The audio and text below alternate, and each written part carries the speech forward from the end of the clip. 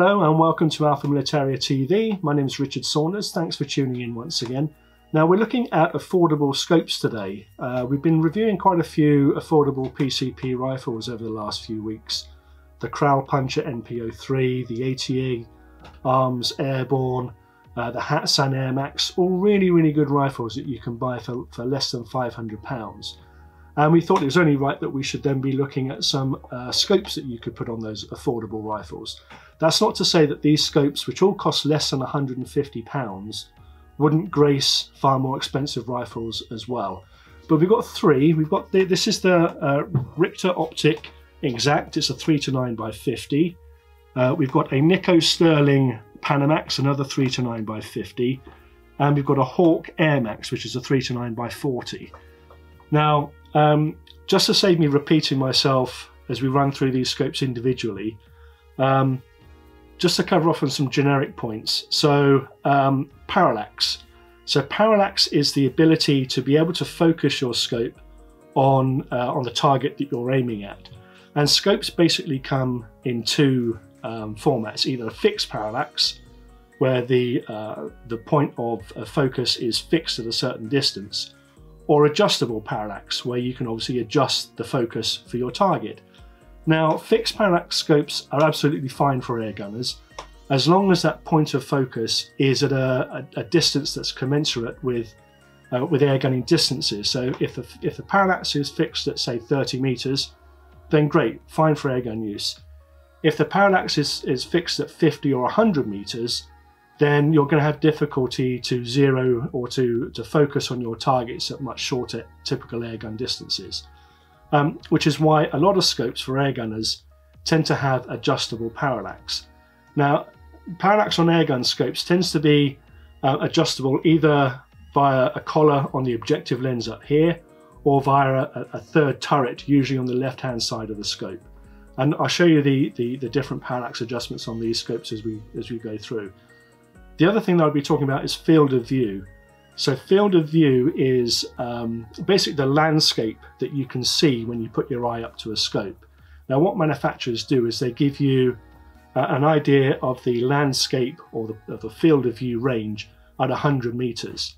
And generally speaking, the lower your magnification, the wider that landscape or that field of view you will see at 100 meters. And the idea is that at low magnification, that's going to be great for scanning fields and looking around to try and find a target. And then when you find a target, you can zoom up the magnification to get closer into what you're going to be taking a shot at. Those are the two kind of key sort of points generically to talk about.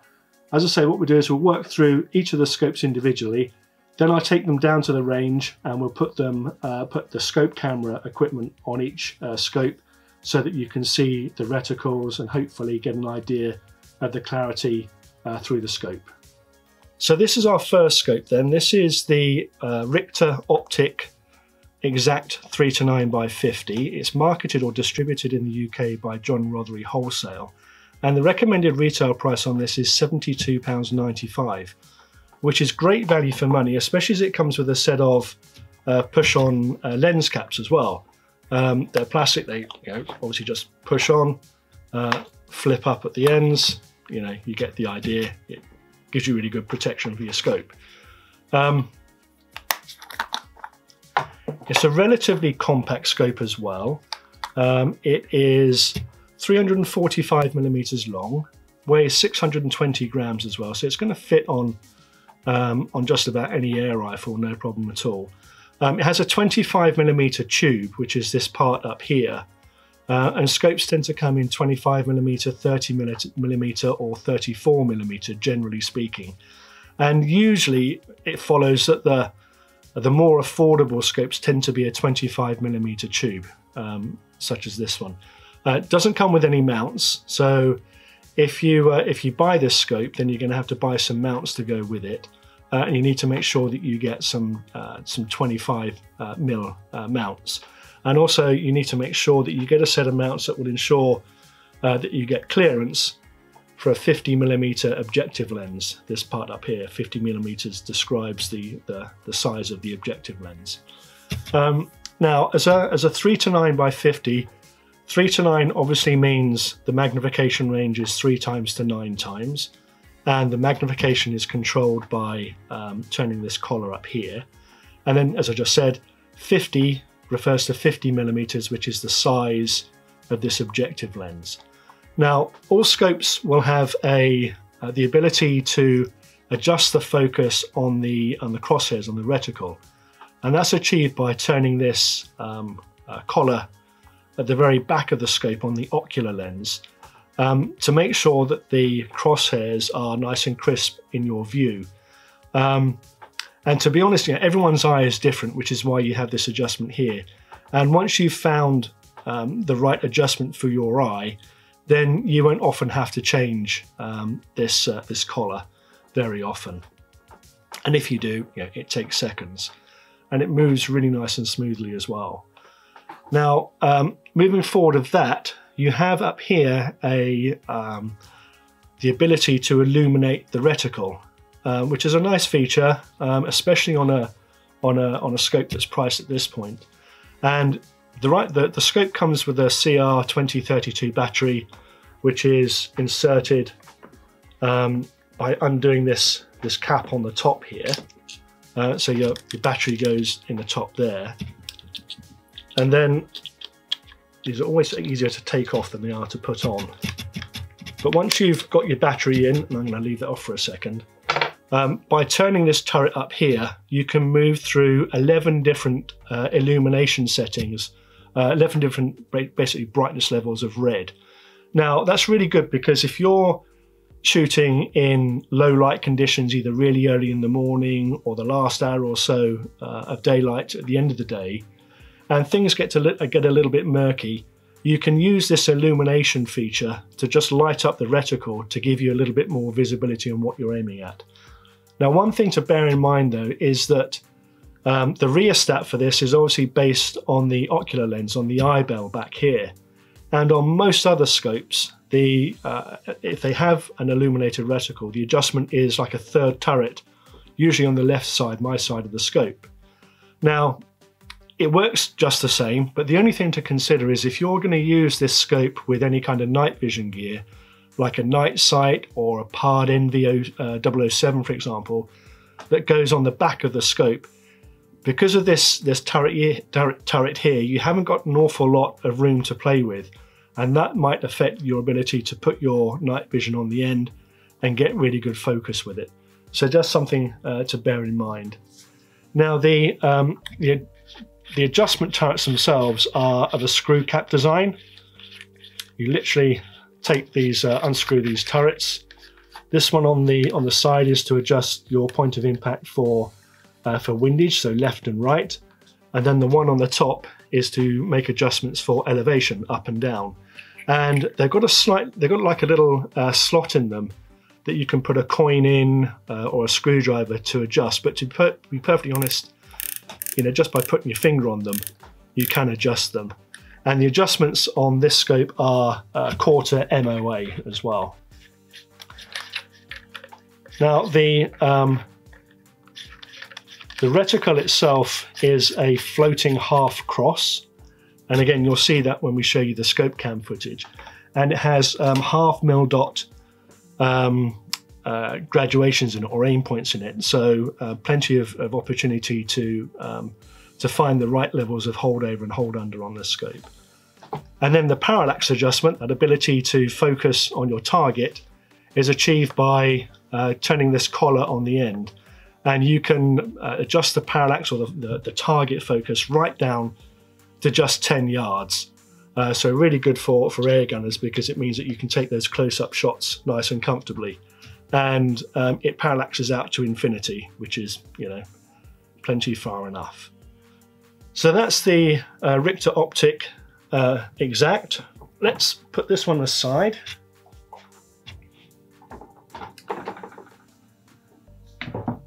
And look now at our second most expensive scope on test, and that is the Nikko Stirling Panamax 3 to 9 by 50. Again, like the other scope, you have the ability to change the focus on the reticle. It's a 3:9 by 50 magnification as well. And what I like about this is that the markings for the magnification are really nice and big. And there's like a little lug up here, which not only helps you with turning the collar, but also indicates what magnification level you're on. Now the field of view for the Panamax is at 3 times. You're looking at, you have a landscape range, if you like, at 100 meters of 14.7 meters. And at 9 times that goes down to 4.9 meters. And that compares to 10.5 meters on 3 times magnification for the Optik, for the Richter Optik scope, out to 4.1 meters at 9 times. So quite a bit bigger in terms of field of view on this scope. Once again, it's a 25mm tube. You won't get any mounts with this either, so you have to buy some mounts for this. Again, you want 25mm mounts, and because this is a 50mm objective lens, you're going to want mounts that are going to give you sufficient height to clear, to ensure that the scope clears the barrel down here.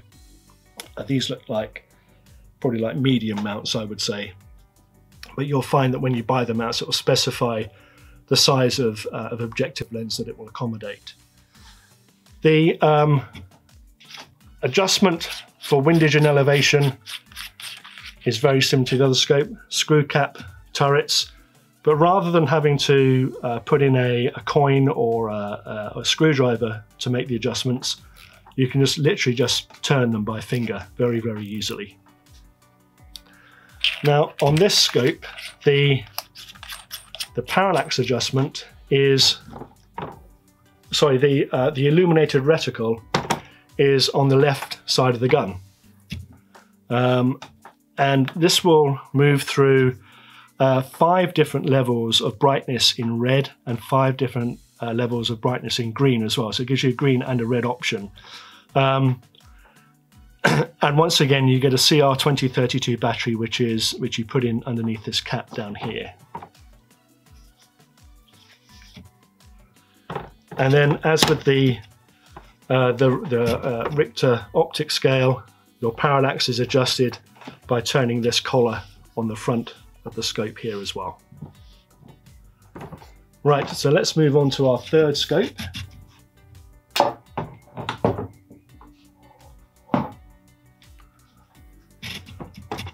So this is the Hawke Airmax 3:9 by 40 scope, and this retails for £149. I should have said the Nikko Stirling is marketed by Highland Outdoors. The Hawke scope, is the Hawke range is very, very popular right across, retailers all over the country. Probably more Hawke scopes on air guns than anything else, I should imagine. So yeah, 3:9 by 40. Again, you have the ability to adjust the reticle focus down here. The magnification collar up here is very, very smooth. Lots of good sort of ridges on this, and it's rubberized as well to make it very grippy, very easy to turn as well. And because this is a 3:9 by 40, the objective lens is 40mm as opposed to 50mm on the other scopes. Once again, it's a 25mm tube. So, and then once again, no mounts provided with this, so you have to buy yourself a set of 25mm mounts. And because this is a 40mm objective lens, you could probably get by with a lower set of mounts than what I've got on here. Now, in terms of field of view, that landscape through the lens, you're looking at about 12.4 meters on 3 times magnification at 100 meters, and 4.5 meters at 9 times magnification as well.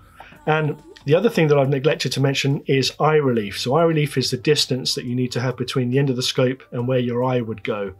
And it's they're all fairly similar. This is 89mm.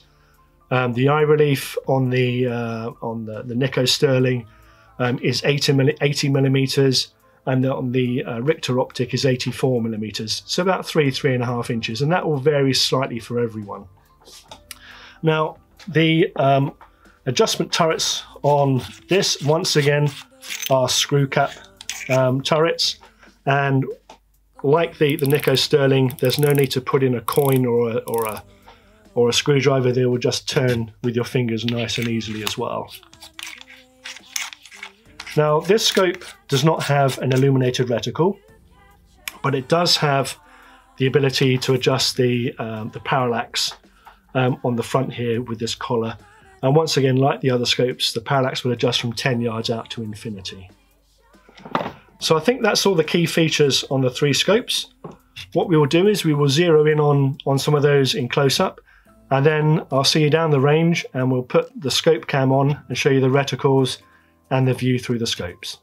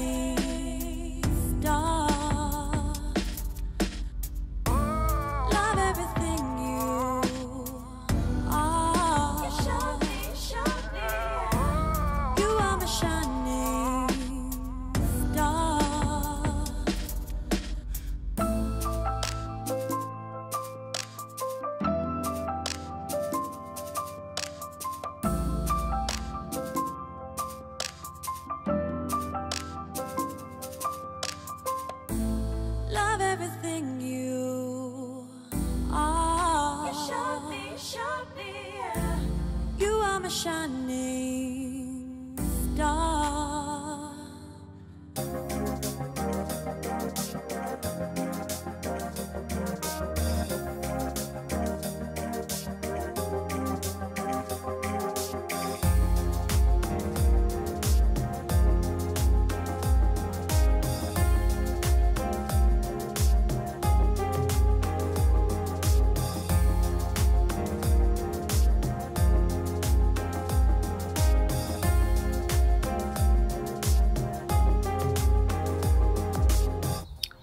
So I've come down to one of my permissions. The farmer very kindly lets me zero my guns here as well. What I've done is I've put my side shot scope cam on the first scope, which is the Nikko Stirling Panamax 3-9x50, so we can hopefully get an idea of what the image is like through the scope.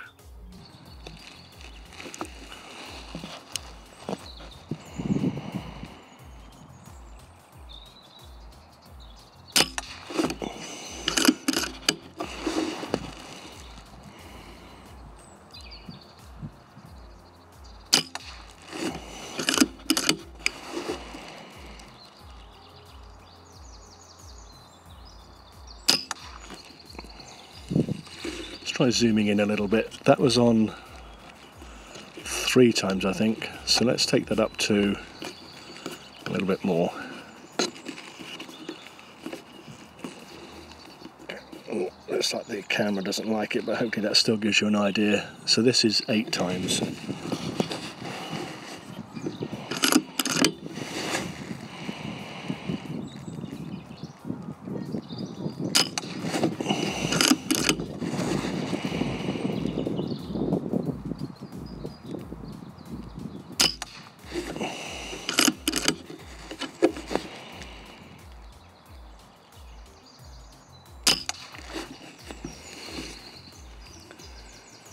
Let me go back down to 3 times and give you an idea of the parallax and how that works. So the target is set at about 20 meters, and in actual fact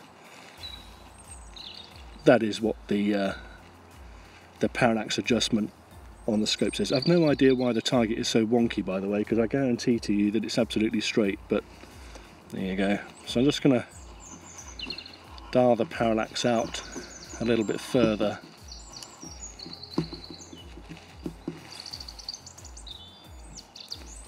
Not sure if that makes the distance any clearer or not, to be honest.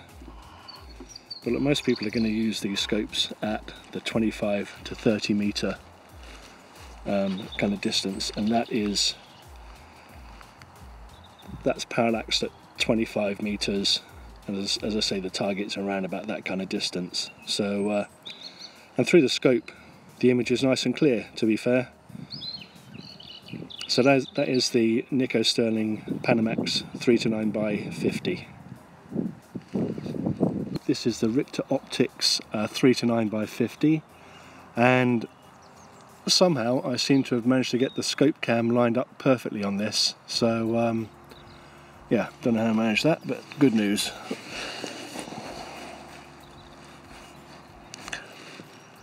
We are currently on 9 times. This is the 4 times maximum, again at 30 metres.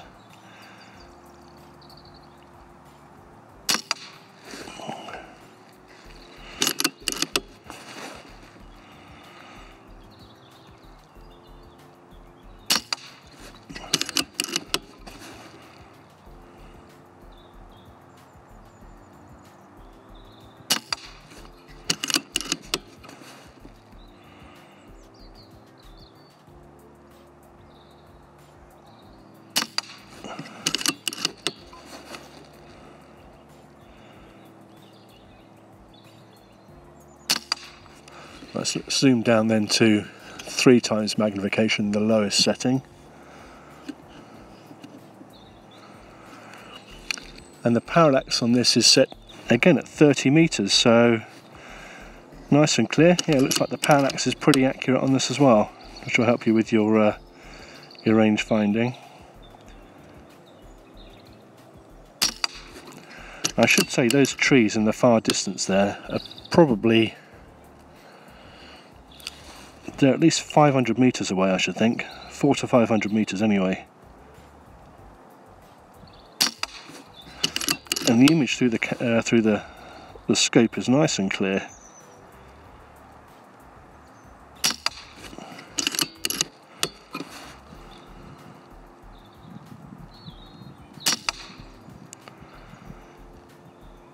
So I've swapped over now to the Hawke Airmax, again 3-9, but this time a 40mm objective lens, and we are currently on about 5.5 times magnification. So let's see how we get on with this. Now the parallax is set at, it's indicating bang on 30 metres, which would look about right as well actually. Let's see how we get on.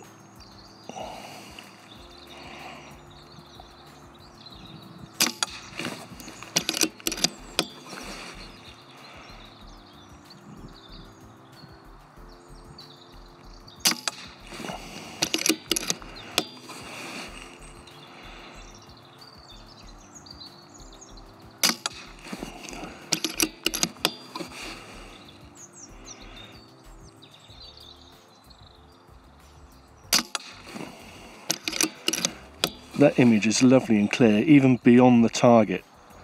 I can see that that image is nice and crisp. Let's try and zoom up a little bit.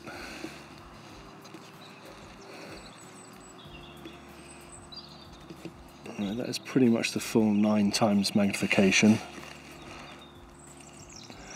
And the parallax through the scope is still very good.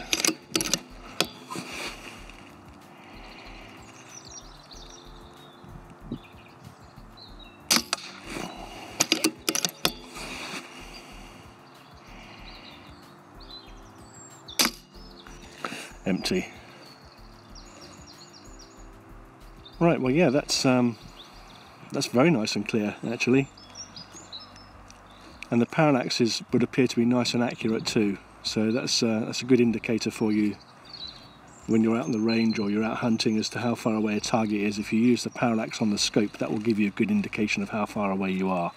Well, that concludes our field test of these three scopes: the Richter Optik Exact 3-9x50, the Hawke Airmax 3-9x40, and the Nikko Stirling Panamax 3-9x50. I have to say, all of them really good scopes. I zeroed all of them on the rifles before doing the filming out here, and they all moved in the right direction, in the right increments. Very good, nice precise adjustments on them. Now what I would say is I'm sure that the quality of the footage through the phone camera is not going to do justice to the scopes, because they're all nice and crisp and clear. But I'm limited by the equipment and also by the idiot who's using it, which is me. But bearing in mind that these scopes are going to be used by people who are going to shoot at 25 to 30 meters, maybe a little bit further, they all fit the bill really well. Anyway, I hope you found that interesting. If you did, perhaps hit the like button and subscribe to the channel as well. And if you'd like more information on a whole range of airgunning topics and these scopes as well, then take a look at our website, which is www.alphamilitaria.com. And thanks for watching.